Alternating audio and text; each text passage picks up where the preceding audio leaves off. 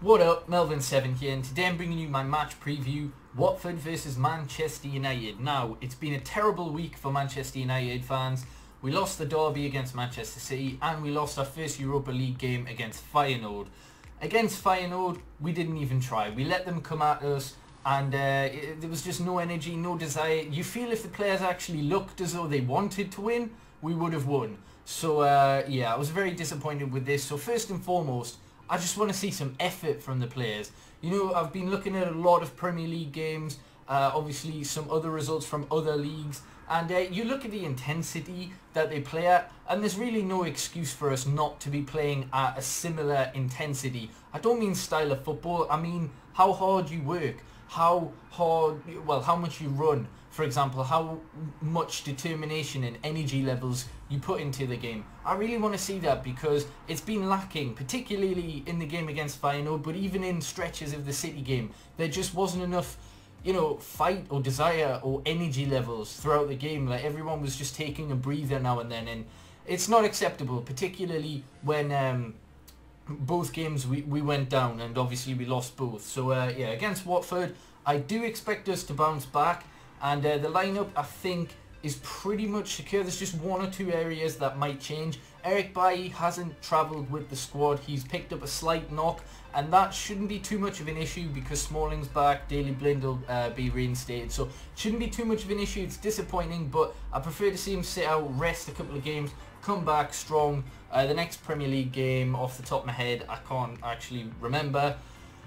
You'll know what it is, and I know what it is, I just can't remember. Anyway, I know we play Northampton after this, but I don't expect many of this team to start. So the lineup, I expect to see Mkhitaryan's out as well. He's out for another week, it seems, so he didn't travel either. So David De Gea, Valencia reinstated at right back, along with Luke Shaw on left back. They were rested for the Europa League game, and I fully expect them to be reincorporated into the team.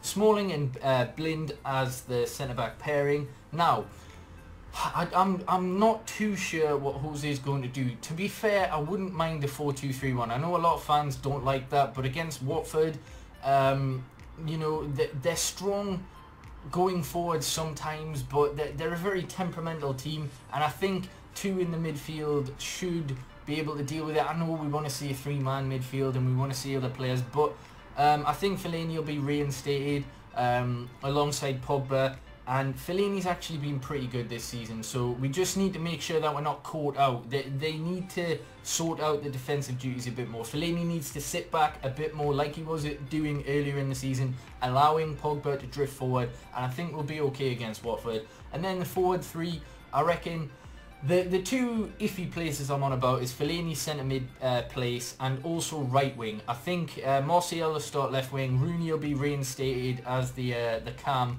in this formation. But the right wing, it could be Mata, could be Lingard, could be Rashford. Personally, I want to see Rashford, but it'll probably be Mata. I mean, again, Watford aren't really blessed with too much pace.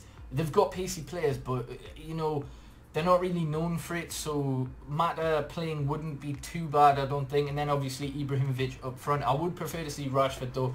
I want to see Rashford and Ibra in the same lineup. But yeah, I think the main thing we need to change is not sitting back and inviting pressure. A lot of people saying this was, you know, Mourinho's thing, and you could see on the touchline he didn't want the players to sit back. He was screaming at them to get forward, and they just weren't. They were literally sitting so deep, letting Feyenoord come at us. So we really need to stop that against Watford. We need to take the game to them, get an early goal, and, you know, put pressure on them and actually press. Because when we pressed against Feyenoord in the brief 2-minute, 5-minute spells that we did, you know, we won the ball back, we won possession back quickly, and we instigated some attacks. We didn't score from them, but we almost did. So yeah, we need more of that. Watford's threat, it's pretty obvious. And two forwards in Dini, Ighalo scored most of their goals last season. You've also got Etienne Capoue, started really well this season. 3 goals, 1 assist for him.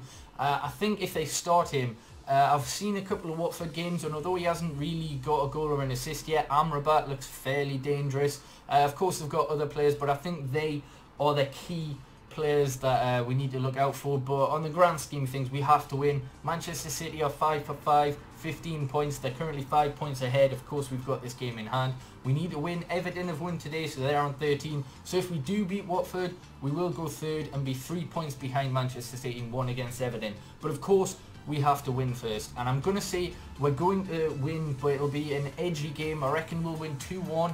But yeah, I think by the end of it, it'll probably be fairly comfortable. A 2-1 win is never really comfortable, but I think we'll sit it out towards the end. So I'm going to say 2-1, and yeah, hopefully we just get a win on the board. Scorers, I'm going to say Ibrahimovic, and I want to say Pogba, because a lot of people keep going on about Pogba, and it's just ridiculous. They're writing him off already, and it would just be nice to silence a couple of haters. But to be fair, I'm not really too bothered what other people say. We know how good he is and how good he will be, so it doesn't really matter. But for the sake of this, I'll say Ibra and Pogba to score. So let me know what your predictions are. Hopefully you have enjoyed. Subscribe if you haven't already, like the video, and yeah, peace.